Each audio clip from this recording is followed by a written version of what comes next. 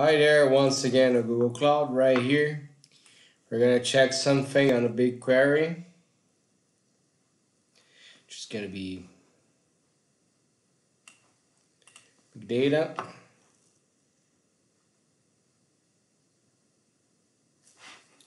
Click done. Alright, we have a red lab. In case I'm going to upload the data for the stuff, so I'm going to add data, explore public datasets.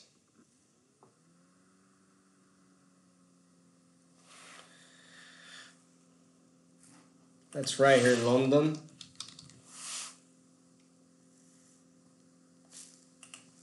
Yep.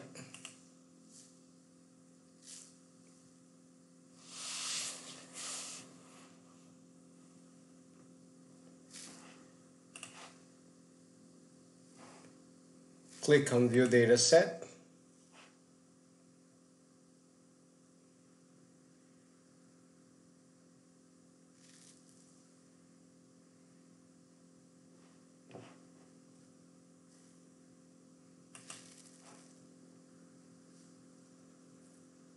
A lot of stuff.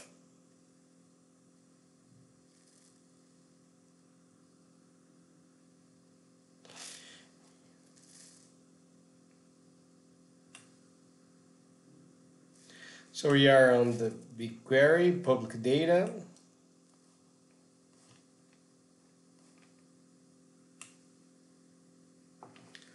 London bicycles. Okay. Let's click on circle higher. Alright. So right here, you're gonna be running a query over it. You can say query table, or even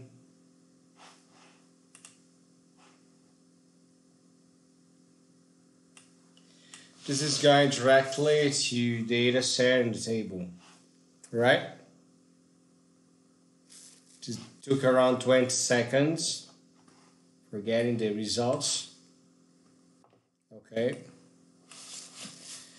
I'm gonna be running a different condition.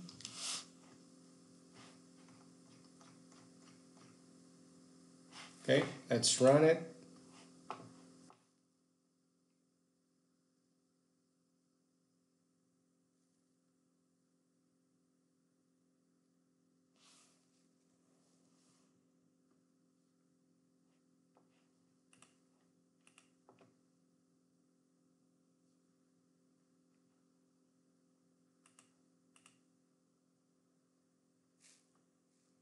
Taking a while.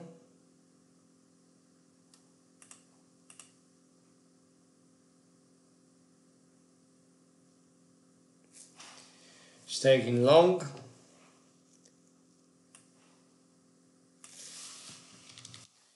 Now I'm gonna show you that BigQuery also has, this is the much more columns. I just added a where condition, and now I'm gonna show you that BigQuery also has a group by.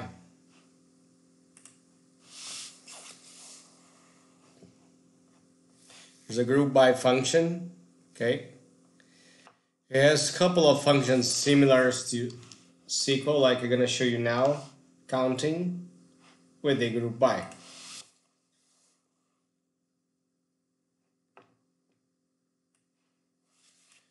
Also here,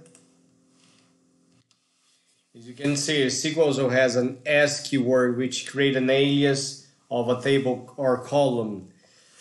An alias is a new name that's given to the returned column or table, whatever as is specified. The as is specified. Add an as keyword to the last query we ran to see the action. So you're gonna do this.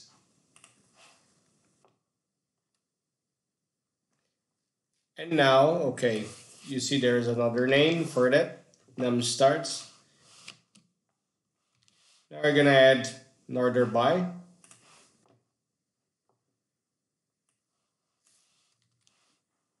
Okay. The name. Let's change the order by num.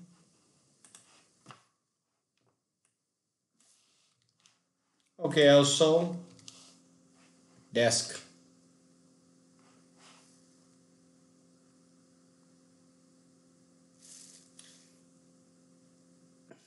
Okay, cool.